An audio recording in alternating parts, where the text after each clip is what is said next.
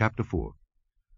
Now therefore hearken, O Israel, unto the statutes and unto the judgments which I teach you, for to do them, that ye may live, and go in and possess the land which the Lord God of your fathers giveth you. Ye shall not add unto the word which I command you, neither shall ye diminish aught from it, that ye may keep the commandments of the Lord your God which I command you. Your eyes have seen what the Lord did because of Baal Peor. For all the men that followed Baal Peor, the Lord thy God hath destroyed them from among you. But ye that did cleave unto the Lord your God are alive, every one of you, this day. Behold, I have taught you statutes and judgments, even as the Lord my God commanded me, that ye should do so in the land whither ye go to possess it.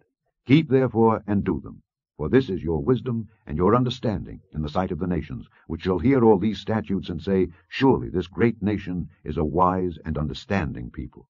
For what nation is there so great, who hath God so nigh unto them, as the Lord our God is in all things that we call upon him for? And what nation is there so great, that hath statutes and judgments so righteous as all this law which I set before you this day? Only take heed to thyself, and keep thy soul diligently, lest thou forget the things which thine eyes have seen, and lest they depart from thy heart all the days of thy life.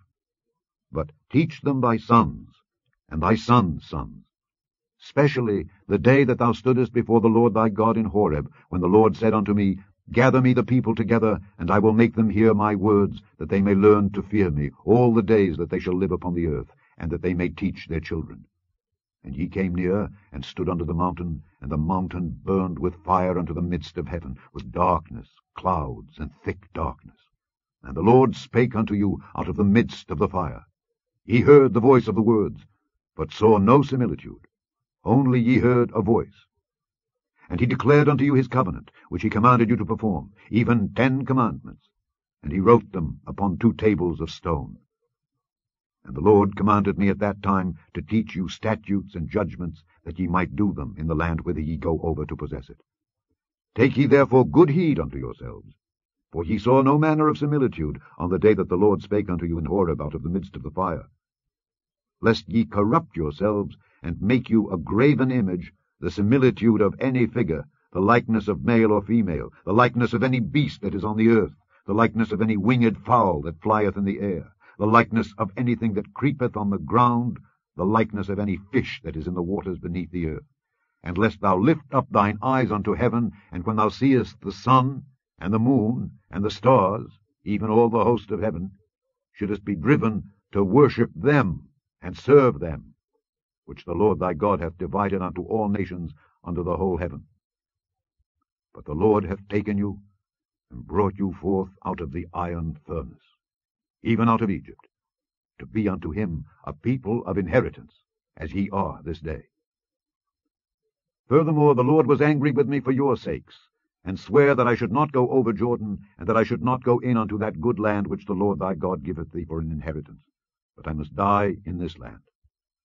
I must not go over Jordan. But ye shall go over, and possess that good land. Take heed unto yourselves, lest ye forget the covenant of the Lord your God which he made with you, and make you a graven image, or the likeness of anything, which the Lord thy God hath forbidden thee. For the Lord thy God is a consuming fire, even a jealous God. When thou shalt beget children, and children's children, and ye shall have remained long in the land, and shall corrupt yourselves, and make a graven image, or the likeness of anything, and shall do evil in the sight of the Lord thy God, to provoke him to anger, I call heaven and earth to witness against you this day, that ye shall soon utterly perish from off the land whereunto ye go over Jordan to possess it. Ye shall not prolong your days upon it, but shall utterly be destroyed. And the Lord shall scatter you among the nations, and ye shall be left few in number among the heathen, whither the Lord shall lead you. And there ye shall serve gods, the work of men's hands, wood and stone, which neither see, nor hear, nor eat, nor smell. But if from thence thou shalt seek the Lord thy God, thou shalt find him, if thou seek him with all thy heart and with all thy soul. When thou art in tribulation, and all these things are come upon thee, even in the latter days, if thou turn to the Lord thy God, and shalt be obedient unto his voice, for the Lord thy God is a merciful God. He will not forsake thee, neither destroy thee, nor forget the covenant of thy fathers which he sware unto them. For ask now of the days that are past, which were before thee, since the day that God created man upon the earth, and ask from the one side of heaven unto the other, whether there hath been any such thing as this great thing is, or hath been heard like it. Did ever people hear the voice of God speaking out of the midst of the fire, as thou hast heard, and live? Or hath God essayed to go and take him a nation from the midst of another nation, by temptations, by signs, and by wonders, and by war, and by a mighty hand, and by a stretched out arm, and by great terrors, according to all that the Lord your God did for you in Egypt before your eyes?